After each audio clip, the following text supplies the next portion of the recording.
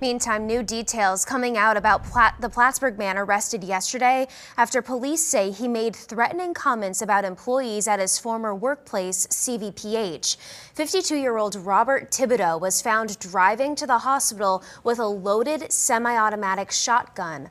According to court documents, police had been tipped off by Thibodeau's brother, who said he had been recently fired from CVPH and he made violent threats in a phone call to his brother. During that phone call, the brother says he heard what sounded like a gun being loaded. Thibodeau's relative then called 911 and began following him while giving police directions. Police arrested Thibodeau before he got to the hospital. He's due in court tomorrow to face a charge of criminal possession of a loaded firearm.